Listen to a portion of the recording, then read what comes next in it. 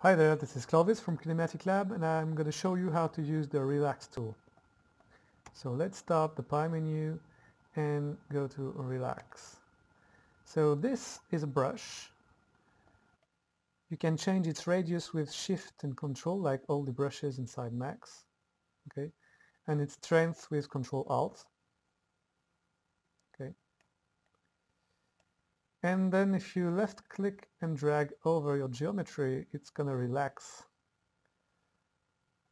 the vertices. Okay, it's a sort of um, smooth and do the average position of all the vertices. It doesn't affect the outlines, okay, the borders, okay. And if you right click when you are painting, it's going to undo what you are doing, okay. Again, like all the other topologic tools and a lot of 3ds Max tools, if you right click during an action, it undo the action itself, okay.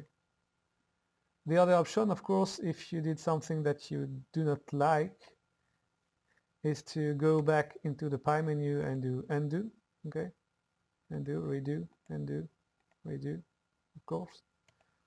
And this undo, redo also works with everything in topologic. So if you create some faces, okay, anything you do can be undone. Right. Let's go back to the relax tool and do another relaxing here. Okay, let's undo it again, and maybe we can change the amount of the strength of the relax. So you see that it is going much slower, so you can be more precise and go and just affect slightly some vertices to not break everything.